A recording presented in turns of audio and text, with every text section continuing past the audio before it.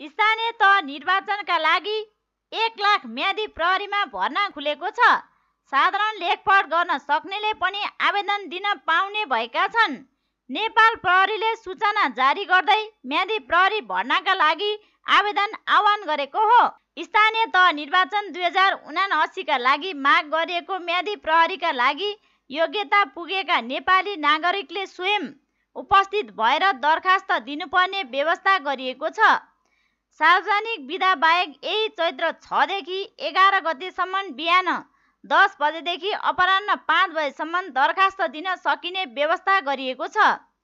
महानगरीय प्रहरी परिसर काठमाडौँ, ललितपुर, भक्तपुर तथा सबै जिल्लाका जिल्ला प्रहरी कार्यालयमा दरखास्त फारम बुझाउन सकिनेछ। दरखास्तका नैतिक पतन देखिने, फौजदारी अभियोग नलागेका, कसुरदार ठहर नभएका, शारीरिक तथा मानसिक रूपले तन्दुरुस्त, साधारण लेखपढ गर्न जान्ने तथा प्रहरी नियमावली 2071 संशोधन सहितको अनुसूची 3 मा उल्लेख भए बमोजिमको हुनुपर्ने उल्लेख गरिएको छ। सो अनुसूची बमोजिम आँखा -2 वा +2 भन्दा कमजोर हुनु नहुने व्यवस्था गरिएको छ। पुरुषको उचाइ कम्तीमा 5 फिट 2 इन्च हुनुपर्ने र महिलाको उचाइ कम्तीमा 5 फिट हुनुपर्ने व्यवस्था छ। त्यसैगरी पुरुषको छाती 31 देखि 33 इन्च हुनुपर्ने, तौल कम्तीमा 50 केजी हुनुपर्ने छ। महिलाको हकमा कम्तीमा 42 केजी तौल हुनुपर्ने व्यवस्था रहेको छ। सुरक्षा निकायमा गत साउनदेखि विभिन्न पदमा भर्नाका लागि आवेदन दिई शारीरिक तन्दुरुस्ती र स्वास्थ्य परीक्षणमा उत्तीर्ण भई प्रवेश पत्रको प्रतिलिपि पेश गर्नेहरूलाई प्राथमिकता दिइने उल्लेख गरिएको छ।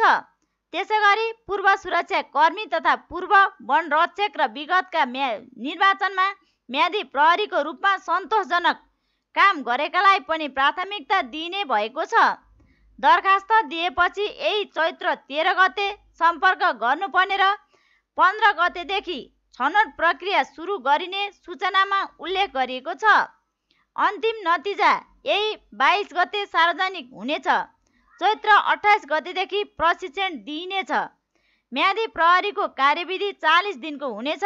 उनीहरूलाई जम्मा 40 दिनको तलब 30,240, खाद्यान्न बापतको एकमुष्ट रकम 7,200 र अन्य पोसाक तथा सामान खरिद गर्ने गरी प्रति व्यक्ति 6,000 रुपियाँ समेत गरेर कुल 43,440 रुपियाँ भुक्तानी दिइने सूचनामा उल्लेख गरिएको छ। निर्वाचनका क्रममा म्यादी प्रहरीलाई खटिएको ठाउँमा आउन जान तयारी स्वरूप एक पटकका लागि 1,000 रुपियाँ दिइने व्यवस्था पनि गरिएको छ। बिमा लगायतका अन्य सुविधा नेपाल सरकारले नै तोके अनुसारको हुने नेपाल प्रहरीले सूचनामा उल्लेख गरेको छ।